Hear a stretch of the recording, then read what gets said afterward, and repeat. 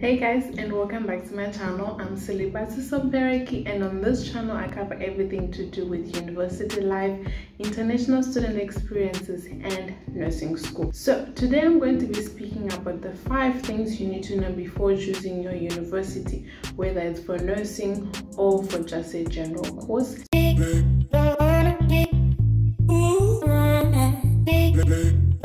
So the first thing is you need to make sure that your university is accredited.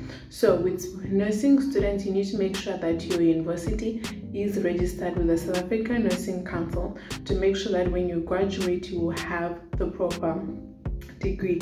And this goes with any course that you're going to be doing. As a student, you need to make sure that after you graduate, your degree will be recognized in the country that you're studying, and outside should you need to go abroad. And the second thing is you need to determine how long your course will be, as that will determine the cost of the course. So for example, with nursing, you've got the 3-year course where you become a staff nurse, and this course you can only get it at a college, or you have the 4-year degree which falls under the new nursing program. There's a link in my video as I've discussed on that one. So you need to make sure that whatever university that you're going to be applying for, you need to know how long your course will be, because that will determine the career that you're going to be going into. And then in addition to that, number 3 is you need to know the cost of your university. Yes, some universities are more expensive than others, even though you end up getting the same degree. So you need to determine what type of university you're going to, and if it's either a technicon or it is a normal university, most give you the same degree.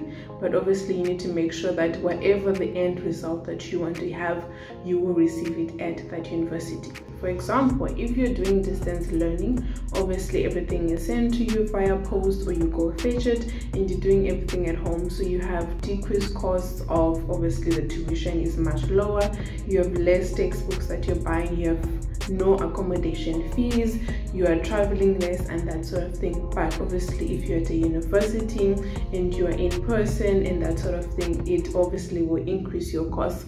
Or if you're going to be doing it part-time versus full-time, so you need to look at all those aspects, and that will determine the whole cost of your university experience. And you need to make sure that it will fit into your budget, and should it go overboard, then obviously you need to start looking for bursaries, scholarships. Some people even choose to go for loans, but I don't think that's a good idea. Please do not look at the price of the university and think that a cheaper one will give you a worse off degree or experience. Even some universities that are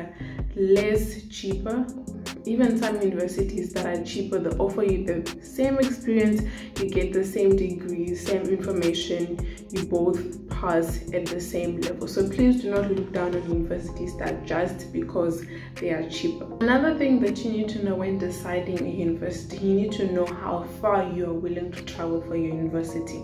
For example, if you're going to be moving from a different province, you need to know, are you going to be able to move to that different province to be able to study? Or if your university is an hour away from your home, are you going to be willing to use that 1 hour to travel back and forth to go to university? Do you need to move closer to the university? So these are very important steps that you need to know, because these will affect the cost of your course. It will either increase or decrease the total cost that you're going to be spending on university. As we already know, university is expensive, so you need to do or make steps that you make you decrease the cost as much as possible. And the last thing is you need to know how big your university is, and this is determined by the type of learning style that you have.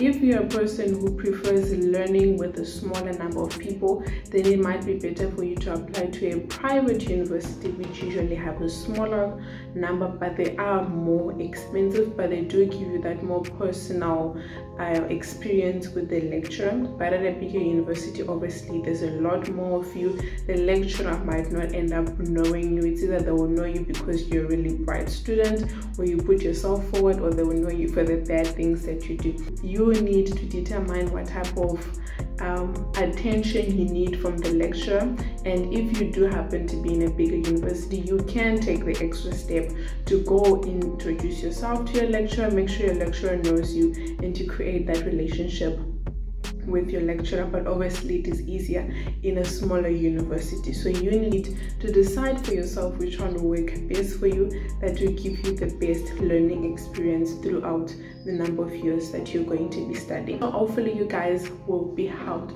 by this video. It's nice and short, but I believe since now everyone is deciding universities and that sort of thing, I thought it was quite appropriate. And a lot of people have been asking me obviously for the future what university they must go for and that sort of thing. If you're a nursing student, I suggest you look at my video on the new nursing program, because that will determine the type of university and the course that university has to offer you. That is very important. But for everyone else, good luck with your applications, and hopefully it all goes well. And thank you so much for watching this video. If you'd like to watch more videos of mine, you can click over here, or you can click over here, or you can click right over here to subscribe to my content. Thank you so much, and see you another time. Bye.